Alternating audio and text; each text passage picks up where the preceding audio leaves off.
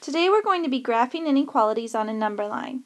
Inequalities are when you have greater than, less than, equal to.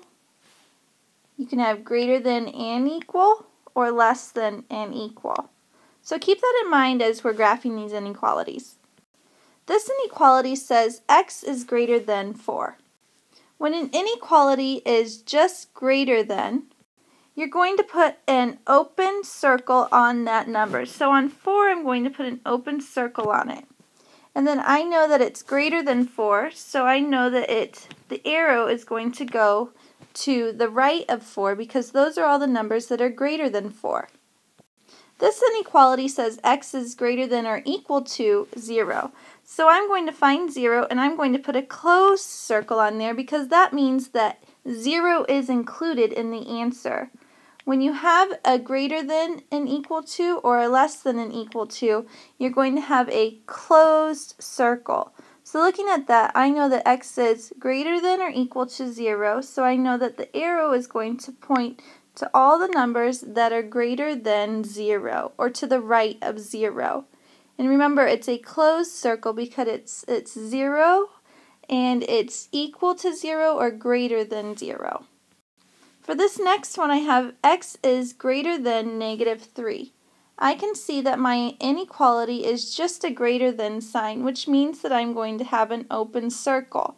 I'm going to go to -3 and put an open circle.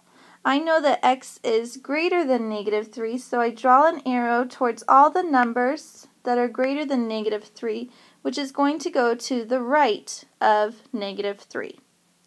The next one says x is less than or equal to 2. The less than or equal to 2 tells me I'm going to have a closed circle on 2. So looking at that, I'm going to go straight to 2 and put a closed circle on it.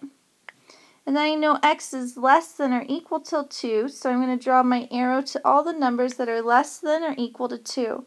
Remember, the closed circle means that it's included, and the open circle means that it's not included.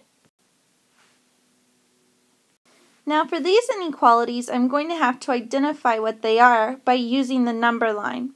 So I can see that the first one is going to be on a 2. So I know that x is going to be in relation to 2.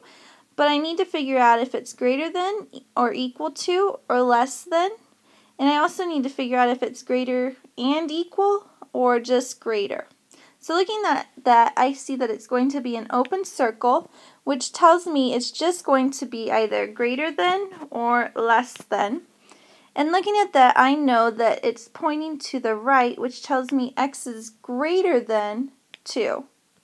The next one shows a closed circle on 4. A closed circle is going to be greater than and equal to or less than or equal to.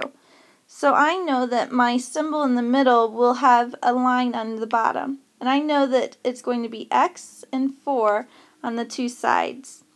I know that it's pointing to the left, which means x is going to be less than or equal to 4. Remember to look at the arrows and which way they are pointing, and also do a sanity check. Does it make sense?